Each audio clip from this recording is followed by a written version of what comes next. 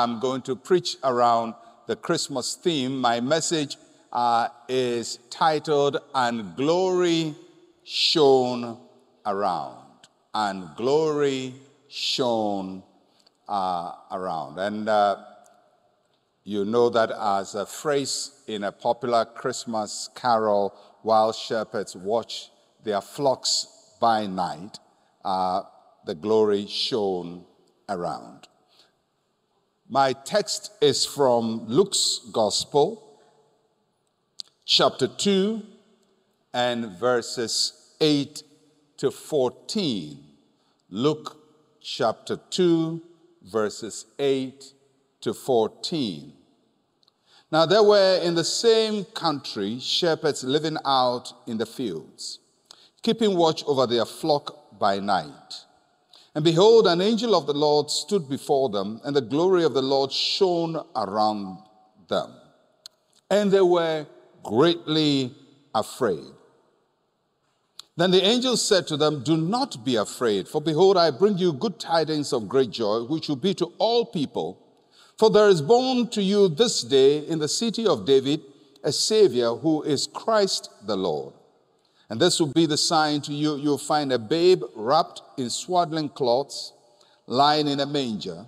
And suddenly there was with the angel a multitude of the heavenly host, praising God and saying, "Glory to God in the highest, and on earth peace, goodwill toward men." This is the first announcement of Jesus' birth.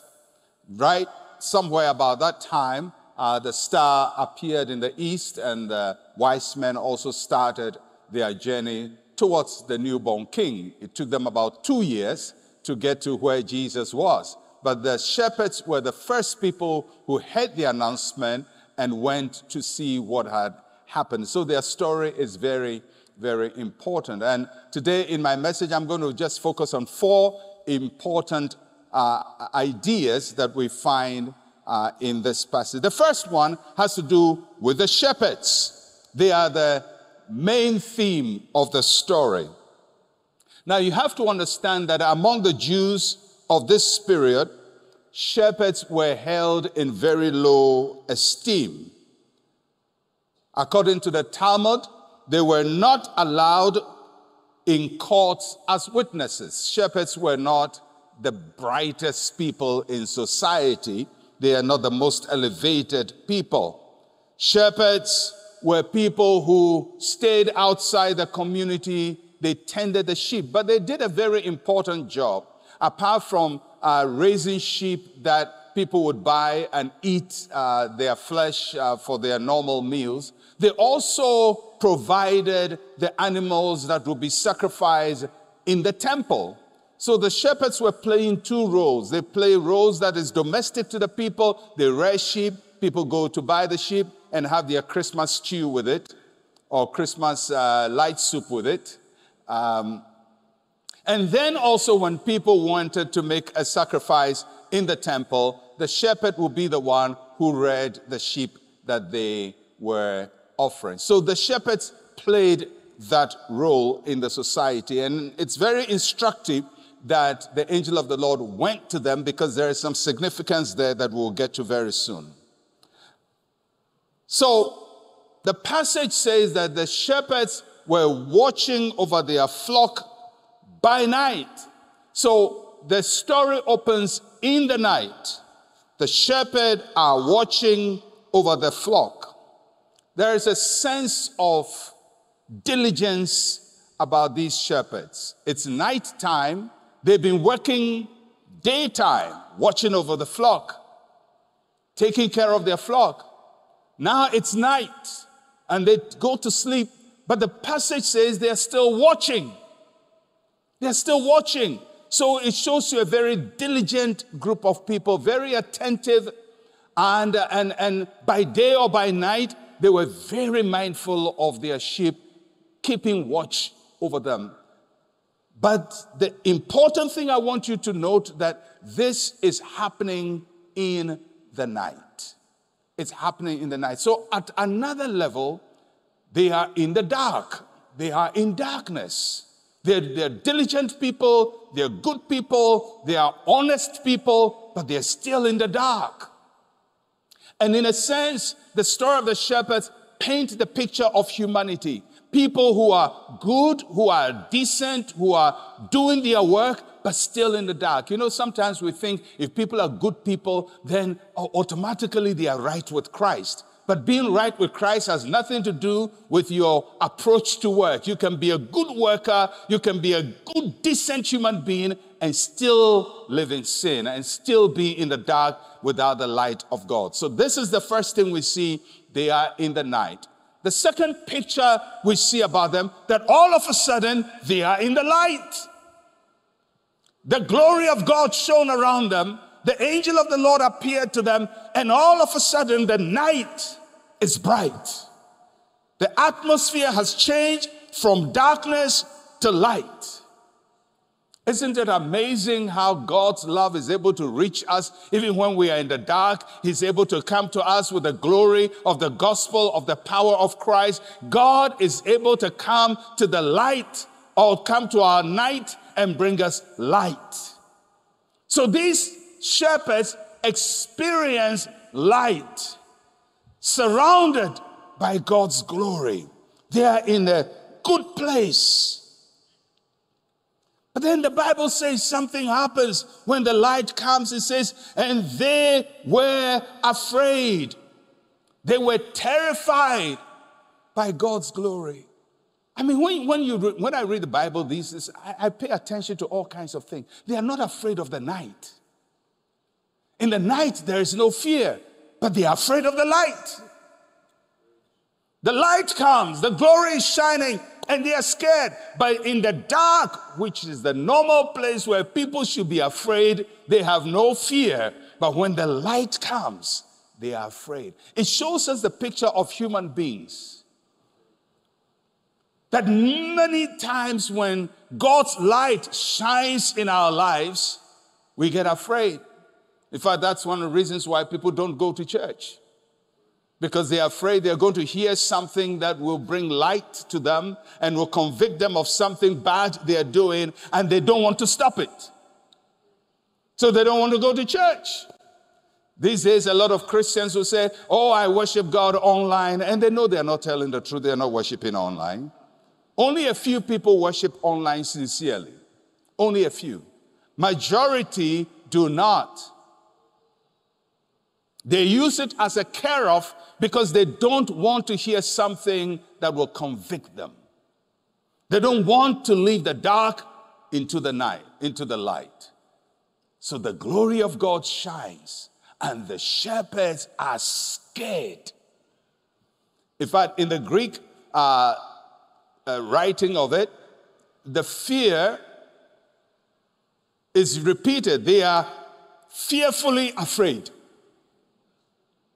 They are fearfully afraid. In other words, these guys are beyond fear. Why? The glory of the Lord is shining. But listen to the response of the angel. The angel tells them, don't be afraid. I bring you the good news. And if we can ever get to understand that God is not there just to cause pain to us, to cause havoc to us, that when God reveals even our sin to us, He is not revealing our sin because He wants to punish us. He wants to reveal your sin to you because there is good tidings of great joy. God's revelation is always a cause for joy and excitement. So for the shepherds, they are in the night, they find the light, they are afraid, but they are assured. Take it easy. God is not about to club your head because of something terrible you did. The second thing we want to look at is the story of the shepherds, of the angel. The story of the angel is very simple. He says, the Savior is born. Salvation has begun. The process of salvation has begun. And why is this very significant? Because this is what the Jews have been waiting for all this time. They've been waiting for this Redeemer, for the Messiah. Of course, their view of the Messiah was that he was going to come and knock off the Romans. But they're waiting for whoever the Savior is. And the angel comes and says, the Savior is born. What you've waited for has come to pass. What you've been expecting is now here. Your hope is now reality. Isn't that the good news God wants to give us this morning, to tell us that what you've been praying for, what you've been hoping for is already here. In Christ, we have the fullness of life. If you want to have life, He's Jesus. You want to have hope, He is Jesus. You want to have liberty, He is Jesus. You want to experience grace, He is Jesus. You want to prosper, He is Jesus. You want to abound, He is Jesus. Whatever you need, He is Jesus. If you can understand that everything you need in life is wrapped up in Jesus Christ, everything you need. You know, we go through the year, we are hustling and we are working and we are laboring and we are going to and fro, and we want peace and we want money and we want all of that. If we come to understand that everything we are looking for is in Christ Jesus, what you've been waiting for has already come. What you hope to come has come. What you wish to come has come. In Christ is the fullness of the Godhead completely, perfectly. He is everything you need. There is nothing you need that is outside of Jesus Christ. In Him there is fullness of joy. There is peace. There is love. There is completion. He is it. He is it. That's what the angel says. The Savior is born. What you've been waiting for has happened. This is it. So those are the first two, the shepherds, the story. Then the angel said, I'm going to give you the sign. I'm going to show you how you can identify the Savior. You're going to find Him somehow. So what is the sign? He says you're going to find a baby lying in a manger. I always wondered, why is that a sign? A baby lying in a manger? Why is it a sign? So there's something about this baby lying in a manger that was going to help the shepherds to find the Savior. Now, when we read the Bible, because we read the Bible in our day, many times we use our current understanding of things to understand the Bible. But the story of the Bible didn't happen in our day. It happened 2,000, especially the story of Jesus, happened 2,000 years ago. So certain words in the Bible, if we quickly bring it into our day, the meaning may not be accurate. And one of that is that Jesus was born in a manger because there was no room in the inn. There was no room in the inn. Now, today when we say inn, we mean something like a hotel or a commercial guest house. So then immediately we translate inn means guest house. So Mary and Joseph were in Bethlehem and they were looking for a hotel. And they didn't get a hotel to go. That's about how we understand inn. But the first thing you have to understand is Mary and Joseph, Bethlehem is their hometown. And I don't know about how many of you go to your hometown to live in a hotel.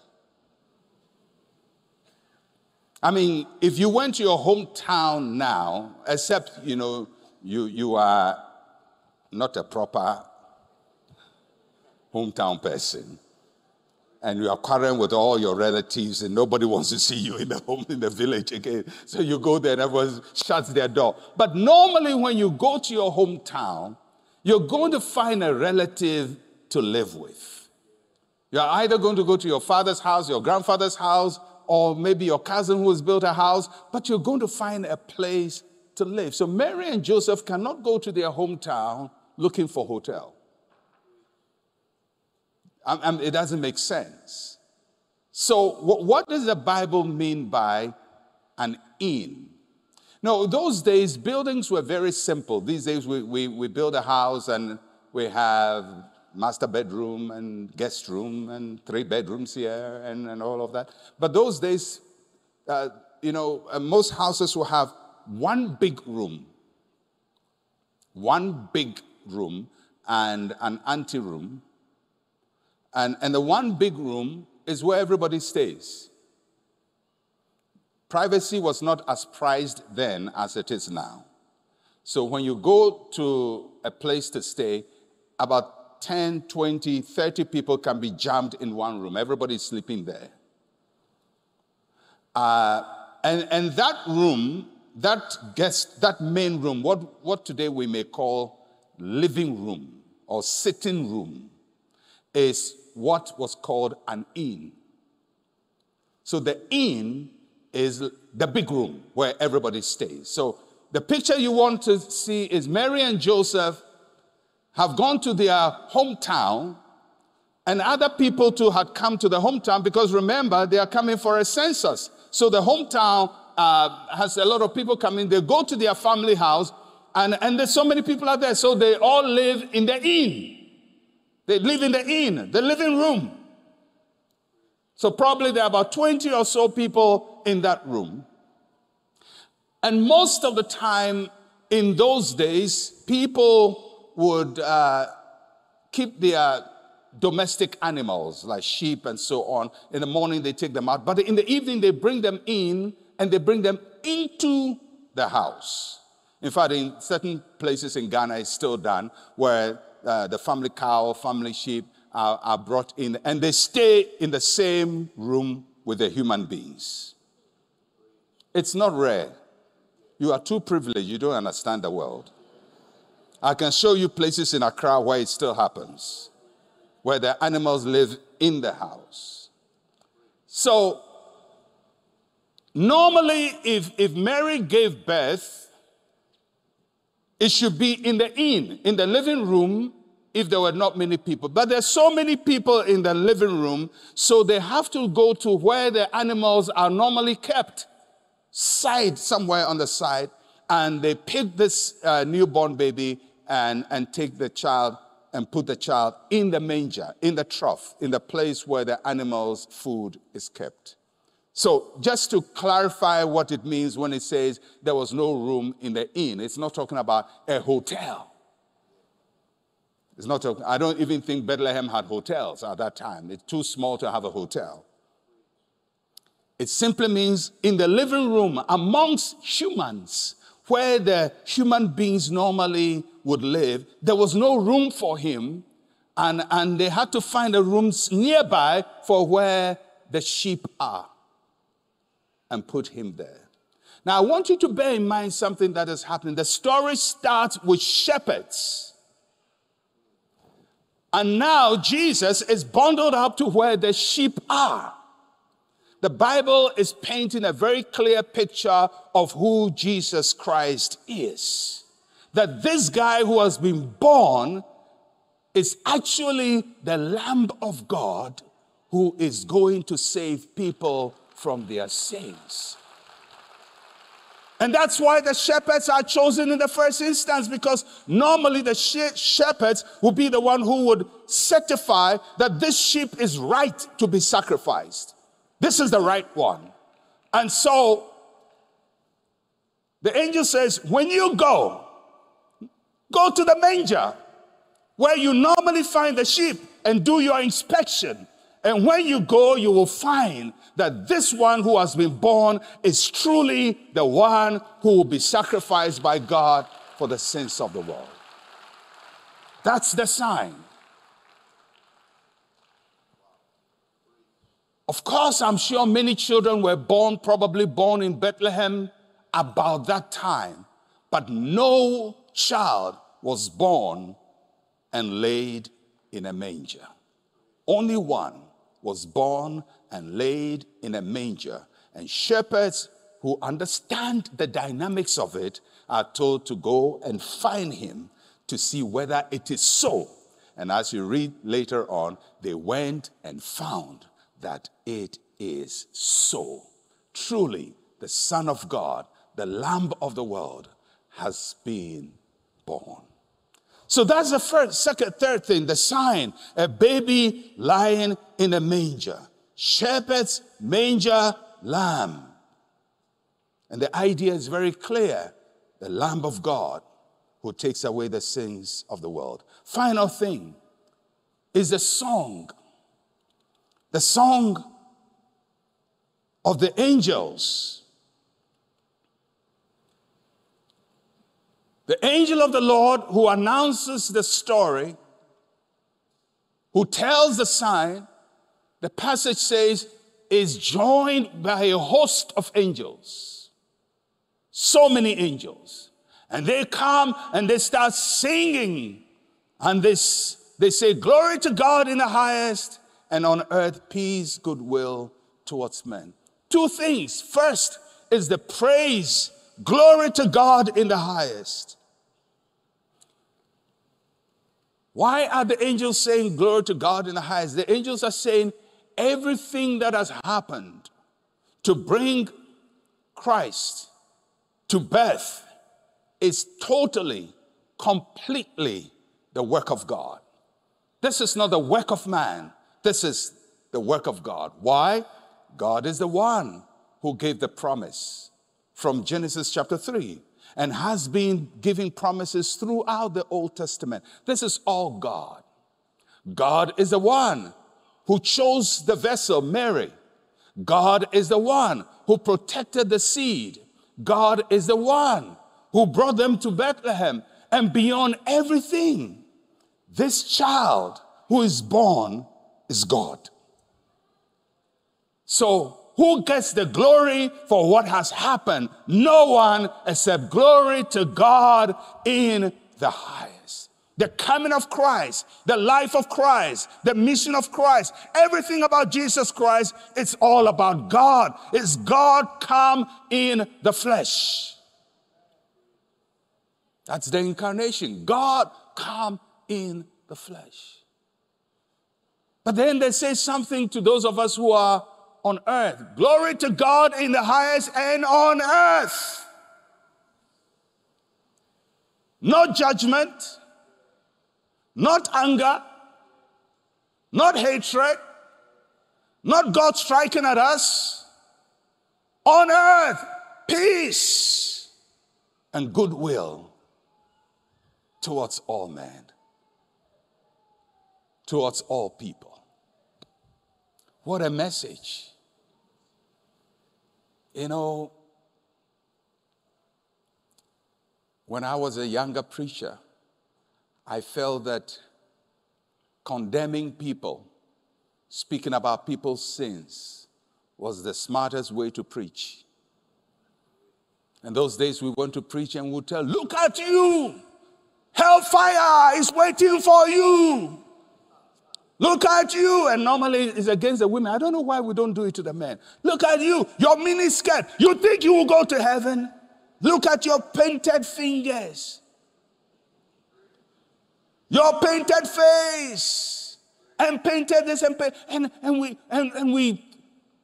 we just scare people and think maybe if we can make them scared so much, they will turn. I'm sure there is a place for scaring people when they haven't listened to mercy for so long, you have to scare them.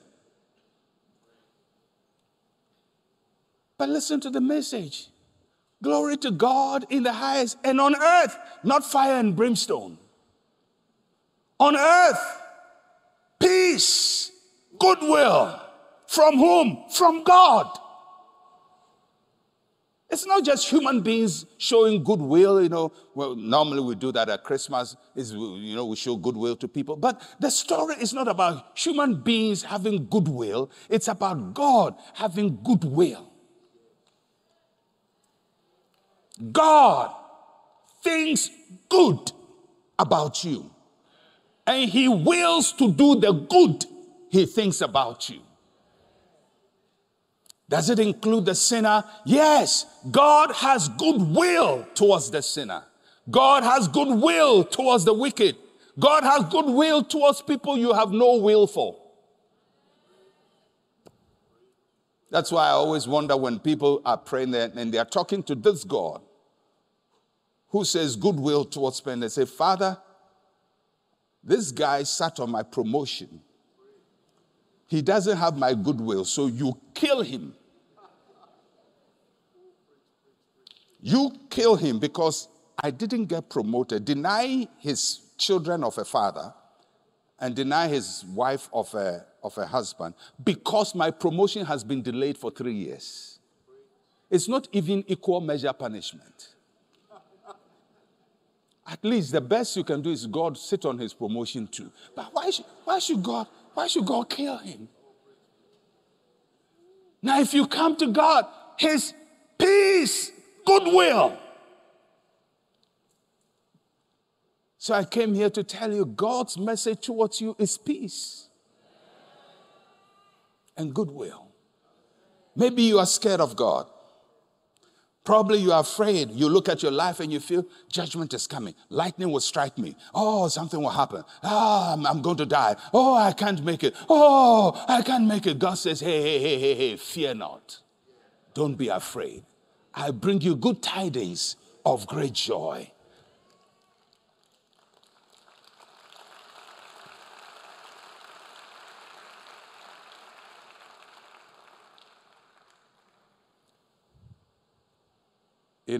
Many times I get amazed that people would say that God gives them revelation or a prophetic word about somebody.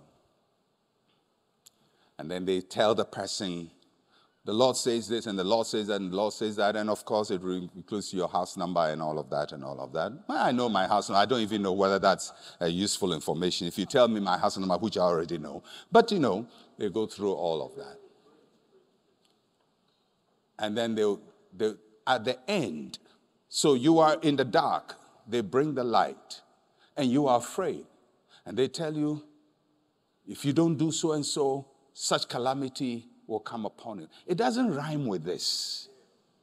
This one says you are in the light, you are in the dark, you saw the light, you are afraid, and the story is, fear not. I bring you good tidings of great joy. In other words, when God reveals something about you that is scary, his next voice is, fear not. I bring you good tidings of great joy.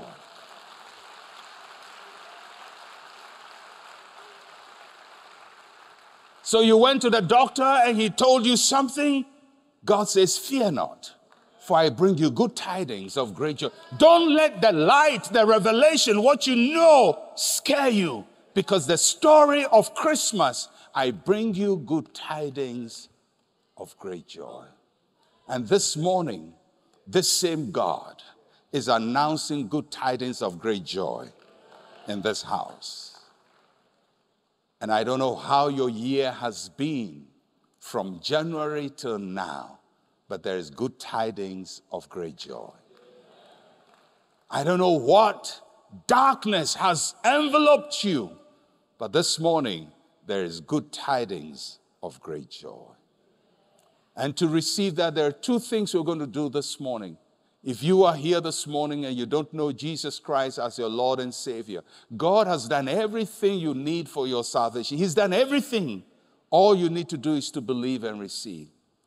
And if you're here this morning and you don't know Jesus Christ as your Lord and Savior, with every head bowed, every eye closed, just want to pray with you that this Lamb of God will find room for you in your house, in your heart. If you are here, you want to be born again, you want to give your life to Jesus, maybe you say, Pastor, I don't even understand what it means to be born again. Then you must be born again. I'm not sure whether Christ is in my heart or not. Then be sure. If you want to be sure, you want to have assurance of salvation, just lift up your right hand wherever you are. Lift up your hand wherever you are. And we're going to pray very shortly. Let your hand shoot up. Don't be afraid. Don't be shy. God is not going to harm you. Thank you for putting your hands up. The ushers, look out for those who have their hands up. The ushers are going to give you something. Put something in your hand shortly. If you receive one, you can put your hand down.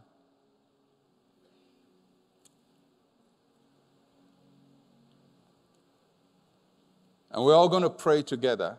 Those of you who lifted up your hand, I want you to put your hand on your heart as we pray this solemn prayer. And everybody join us in this prayer. Say with me, Heavenly Father, I come to you today just as I am. I am a sinner. I cannot save myself. I ask you, Father, save me through the sacrifice of Christ. Forgive me. Wash away my sins. Make me stand right before you. I thank you, Father, for the gift of salvation. In Jesus' name, amen and amen. If you pray that prayer, I believe that you have eternal life this morning, and there is joy in the presence of God because you have come home to Christ Jesus, your Lord. But it's not only about salvation, it's also about God's good tidings that changes a negative story into a positive one. So for everybody who is dealing with darkness, a dark spot in your life, whatever that is, it may be some news, it may be in your marriage, maybe in your health, it may be whatever it is, there is good news for you. I bring you good tidings of great joy. There is healing in the name of Jesus. There is deliverance in the name of Jesus. There is help in the name of Jesus. And if you believe that, just stand up with me for a moment as we pray that the power of God will touch you wherever you are in the next 2 minutes. In the next 2 minutes. In the next 2 minutes, something is going to happen in your life. Turn your life around. Turn the situation around. The story is going to start negative, but it's going to end positive. I said it's starting in the dark, but it will end in the light. It will start with despair, but it will end in glory. Lift up your hands to God and just receive God's goodness. Receive his goodness. He's a good God. Receive his goodness into your life, into your situation, into your finances, into your health. Receive his goodness into the life of your children.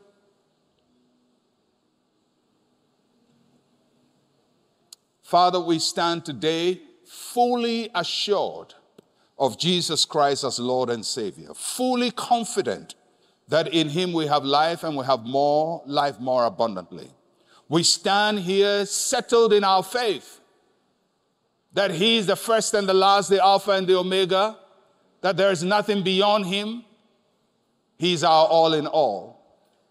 And so, Father, by that matchless name of Jesus, I speak into the life of everybody here. And I speak, oh God, glad tidings of great joy. I speak glad tidings of great joy into their finances, into their health, into their marriage, into their physical being, into every area of their being, into their relationships. I speak glad tidings of great joy. May the Lord your God heal you. May the Lord your God deliver you. May the Lord your God establish you. May the Lord your God turn the situation around. May the Lord your God give you a testimony. May the Lord give you a testimony between now and the end of the year. Next week about this time. Next week about this time. Next week about this time. Next week about this time. You will have a testimony. You will have a testimony. Your story will change in the name of Jesus. And if you believe that he has done it, then lift up your hands and worship him for a moment. Lift up your voice. We give you praise, we give you glory, we give you honor. Glory to God in the highest, and on earth peace and goodwill towards all men.